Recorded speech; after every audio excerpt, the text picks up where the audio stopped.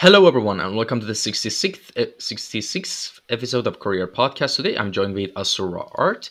He's a visual development and concept artist from Hyderabad, India. Now, with that out of the way, could you please give us a little introduction on how you got into visual arts and design? Actually, yeah. Since I was a kid, I was kind of the bullied child, and I found my solace in art. So yeah, I used to stay home and just to keep on drawing some random stuff, which is extremely ugly. But soon I got into watching anime and other shows, which show the protagonist as extremely powerful. So yeah, I felt like I need to draw that kind of stuff, and since then, every piece I make is also kind of centered around the concept of power. Like there is some being or some creature or some person who is extremely powerful and dominating the other. Yeah. Since I could not become such a person in real life, I make my characters look like that, and with that, I slowly improved, and now I do all kinds of art. Yeah, that's how I got into it. Awesome. Yeah, and actually, a lot of like one of the main shticks and cliches in like shonen, especially shonen jump animes, is like the protagonist is someone who's bullied a lot and um, is ostracized from society or class or whatever piece Exactly. of social circle they are. Yeah. And yeah, and it shows their character development. They become the strong, badass, protagonist. Yeah. Yeah. Yeah, actually, I heard that a lot, that anime inspired a lot of people, especially Yes. those Yes. type of stuff. Yeah, my And all first, right. the first thing that really impacted my thought was Dragon Ball Z. So yeah, that was the Hmm. very first anime I could watch. It came on TV, so that was a whole different world for me. Awesome. Yeah. And were you originally studying art and design, or you were pursuing another career path when you were in high school and you wanted to, maybe choose what you want to Um, do, in the future? Actually, it's quite a stereotype in India. Almost every student either chooses a field related to medicine or they choose related to engineering, and the percentage of people who choose other paths are quite little. So yeah, in high school I was going to study for engineering, so I was a science student. Then after high school, I did not feel like doing anything, so I just stayed home for 2 years, and I did not join any college, and I just improved my art skills. And after those 2 years, now I'm studying for being an accountant, chartered accountant. It's called here, and simultaneously I'm actually doing freelance work. Yeah, I'm just trying to find more people who might require my services. Yeah, yeah, and Awesome. since I'm just beginning in this field as an artist, people actually choose me more than you think, because high level pros actually charge a lot. Yeah, Mm. Yeah, exactly. so And yeah, I get the base projects. The pay is little, mhm. but it gives me a ton of experience, and they give me a lot of feedback. So Mm. that actually helps me. Interesting. All right. And well, speaking of your work, what is your main branch of design that you're focusing on? And also tell us about your experience from the start of it until now. So I used to do a lot of character designing things, and most of my work, take it from like 6 months ago, is related to characters. So the main subject in each of my painting would be a character uh, doing something related to his profession or doing something related to what he does. So, but now I wanted to get into environment design as well, because I was I was shocked to see awesome artists like Satish Kumar and Feng Zhu. Feng Zhu is like a legend in the industry, and Sparth. So yeah, they have both the subjects. Like they use a character as well as they put that character in an awesome environment. So I'm presently learning environment design, and I'm looking forward to a mentorship I'm about to do with Satish Kumar. It starts next month, so yeah. Hopefully, I'll improve on Awesome. that. Awesome. Hopefully you will. And how does your design process usually go anytime you want to start working on a design project? Like the first thing I do is go on Pinterest and just randomly search for interesting images. Or sometimes I have a good idea as soon as I wake up. I keep that in the back of my mind and search about those. Like if I want to do something related to a medieval era, let's say I have this Roman general feel when I wake up in the morning. So I just go on Pinterest, search about Romans and how their weapons are designed and things like that. And then I see the usual Roman related artworks on ArtStation and other places, and I just understand what kind of moods they were going with. Like, are most of the artists doing the Roman related paintings in dark mood, or is it very bright, or is it very moody and sad? So yeah, I usually take one of the most used moods, and then I use some of the images as references and just straight out paint something. And yeah, with All yeah right. multiple thumbnails afterwards, Mhm. then I choose one of them and render it out. Awesome. And now I actually want to talk about some of the artworks you've done. I both checked your portfolio on ArtStation and also your Instagram. Yeah, As you said earlier, you said that the main subject that you can see in your artworks is that there's a really strong power dynamic between characters or maybe the environment and stuff like that. yeah. Um, from the works you've done, and I'm just looking and I'm just asking from the art station ones, which one is your favorite and why? Let me check. I haven't posted on ArtStation for quite a while. I'm uh, looking forward to posting more after I make you know, some yeah. new portfolio pieces. So yeah, this the most recent one, which is the Executioner, Ah. and the second one is the Art versus Artist that I did for 2020. Ah. Yeah, those both are my very favorite stuff. Yeah, the concept of art versus artist is good. Everyone usually posts like those 9 grid pictures with Yeah, their that that, stuff, that but you just did the was whole thing. yeah, that was my intention when I posted it on Instagram. I actually wrote that, like, people already supported all my works throughout the year, so why would they want to know what artworks I did again? So I thought I could make it a little bit more interesting if I made a whole scene about it, because I was the Hmm. artist, I created them. So Mm. usually creators are seen as powerful people, right? Like even in Mm. mythology, a creator is like a god. So Hmm. that's how I represented myself in that painting. So yeah, Awesome. And have you ever used your dreams as inspirations for your works? yeah, almost all the time. Like if you see a very horrific painting with a lot of dead bodies, that's probably from my dreams. Oh my. Yeah, I have quite a few of those horrific dreams. I get scared a lot. Is Are you the killer in any of your dreams? These horrific dreams. Um, and most of them, yeah, but it's more Ah. it's more consequential. Like I don't choose to be one, but it's like I keep getting attacked by tons and tons of people, and my only hope of survival is to kill. It's like a zombie that apocalypse. Yeah, that's metal as hell. I mean, that's not horrific. That's awesome. yeah, yeah. The executioner post Uh, was totally based on one of the dreams itself, and it is by far my best piece, according to me, actually, because the composition just awesome. works for some reason, and I cannot replicate it even if I try again. Awesome.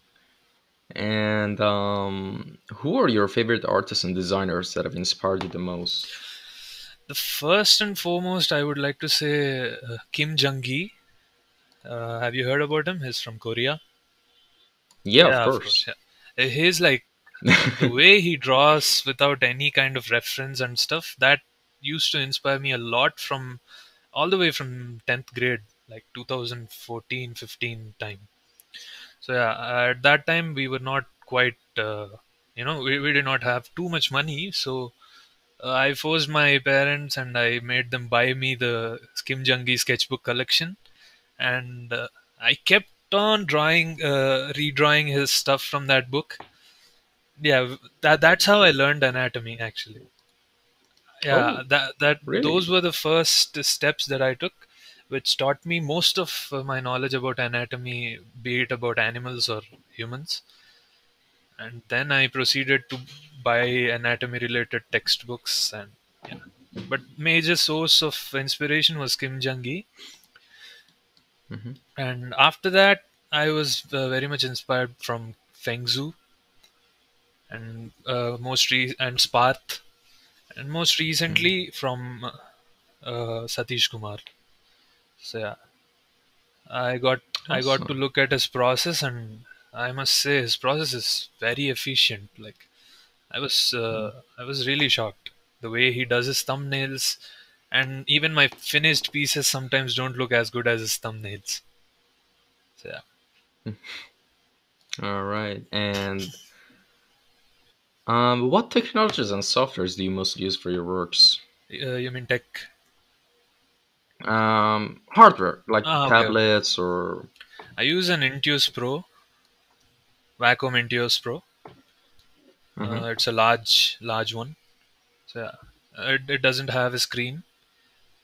Yeah, this is the same system I use for drawing as well. And softwares? Software Photoshop. I also have an iPad for when I travel or something like that.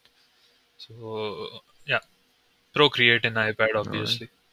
Mm-hmm. There's very little other All softwares. right. And any advice and tips for a good portfolio and resume for artists?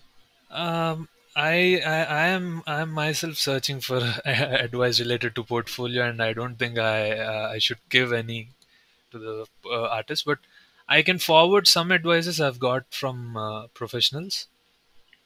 Mm-hmm. So if you're going to make your portfolio on ArtStation, then uh, we must try to only put up the best pieces that we possess.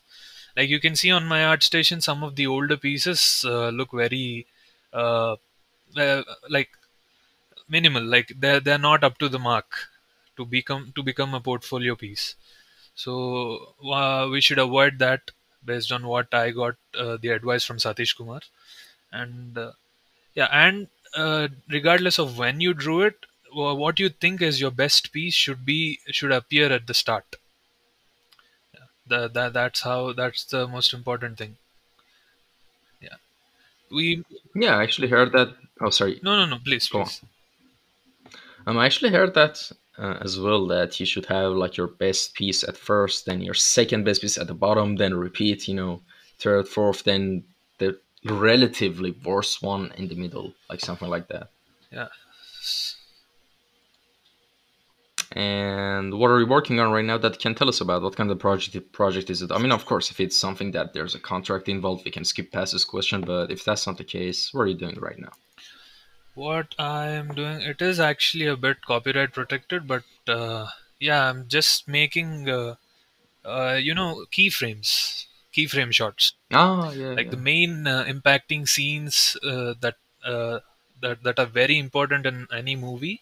So those kind of scenes, I'm trying to flesh them out, making multiple camera angles for the same scene, so that the director can decide which one to put in the final.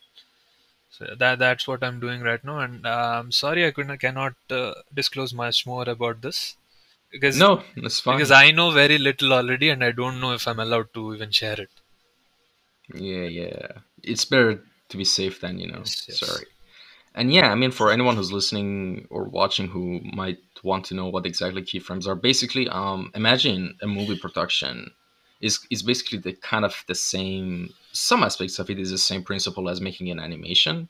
Like in animation, you have like some specific scenes in mind, and you kind of draw them out, and in between those scenes you animate the rest of the journey, but those major scenes should be there, those events that happening or a certain pose and everything, like, it's a whole collection of a scene or a picture that will happen in that media. And Like the best no the best example to give is like, if you have played any games, when the protagonist first sees the main villain, the main antagonist, mhm, you see how them clashing off is shown in most of the cinematic scenes. Either the hero is in the foreground and the villain is in the background, extremely strong, something like that. If you have seen in God of mhm. War 4, you know the stranger fight at the beginning. I seen it on YouTube, but I never played the game. Ah, okay. Yeah, this guy Baldur. Okay, it's all right if you have not heard about it. But yeah, something like that. The most impactful or Mhm. the biggest clashes between the protagonist and any other object in the movie or in the game. Yeah. And what area beside the area you're working on right now, which is art, would you be interested to explore and learn in the future? I I would like to get into 3D actually, and I would like Hmm. to do VFX, a lot of VFX, because the only way to show power better than in 2D is to show it in 3D VFX. So yeah, Mm. I would like to get into it if I get the chance, and I'm actually trying right now. I've been learning Blender for quite a while. Oh, Yeah. awesome. So yeah, it's very lucky that And such a good software is completely free, open source. yeah. And well, with everything that's been said and done, to conclude all we discussed, please give us a roadmap for someone who is zero in visual arts and wants to get to the place you are in terms of skill sets, like books, courses, anything that comes into your mind for someone who is here and wants to be where you are. What would those steps look like? So I think the first thing that any person who wants to get into visual development should do is like, what is his most like, what is he interested in? Like, there are people who do best work in sci-fi design, and some people do their best work in creature design. Some people do the best work in alien world design. So yeah, they must first find out what their niche is, like what their best place is, and they can directly search on Google, like, if I want to become a creature designer, what are the fundamentals that I need to learn? So based on that, there are multiple tutorials on YouTube just lying there for free. And they can buy some Gumroad courses. Actually, they're quite at low price, especially for beginners. I do not remember the name, but I will forward it to you a bit later on. They are priced at $5 or something like that. And yeah, just keep watching. Like, due to the COVID, I think the art station learning is completely free, regardless of what kind of account your thing is.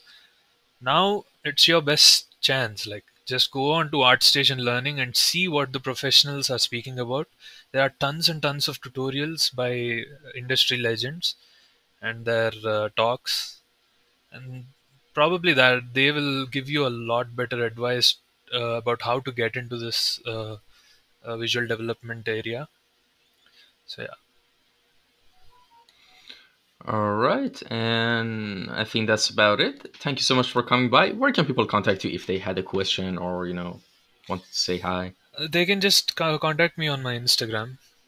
And yeah, but how about I give my email ID also? Can I type here in the chat? Yeah, sure, sure. I'll put it in the caption. Definitely type it. And well, thank you so much for coming by. Thank you so much for everyone who tuned in and listened. And till next episode, see you guys later. Bye. Thank you so much for inviting me, man. All right, my pleasure.